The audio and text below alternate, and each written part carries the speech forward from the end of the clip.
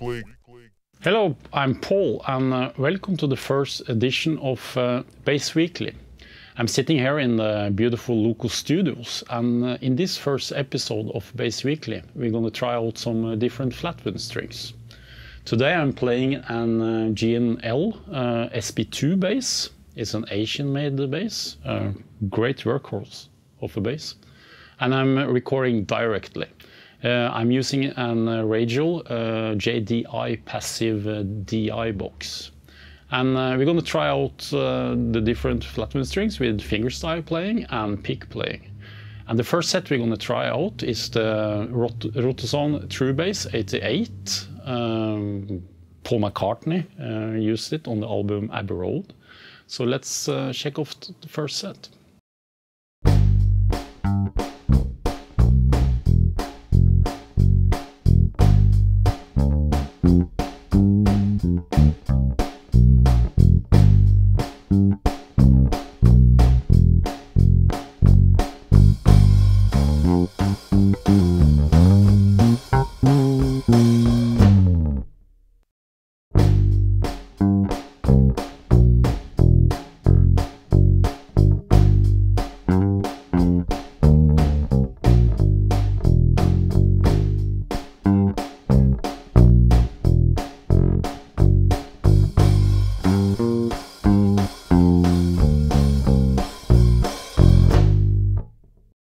That was the Rotosound TruBass 88.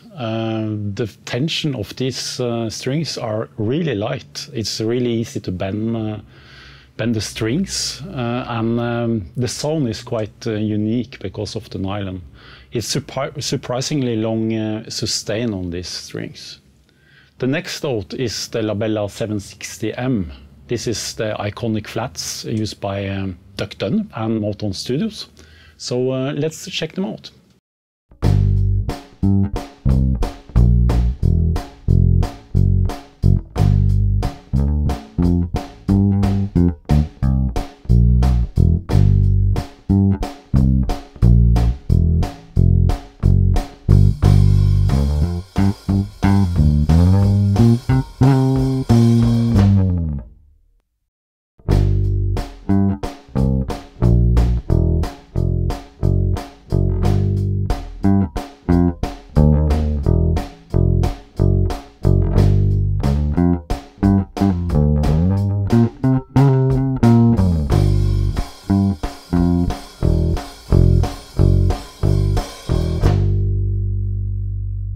That was the Labella 760M.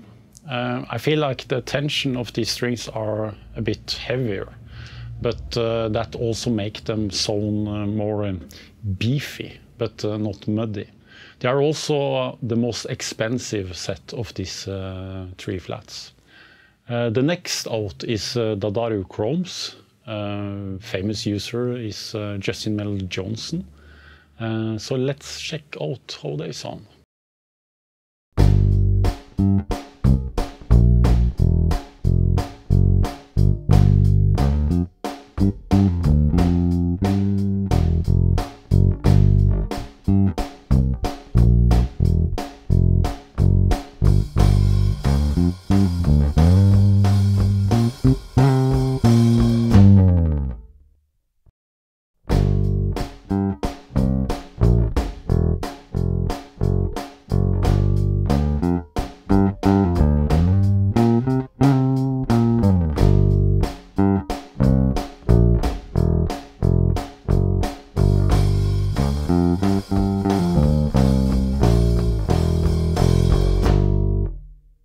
That was the Dadaru Chromes. The tension here is much lighter compared to the Labella flats.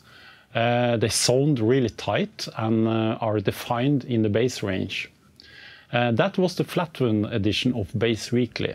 Tune in next week and thanks for watching.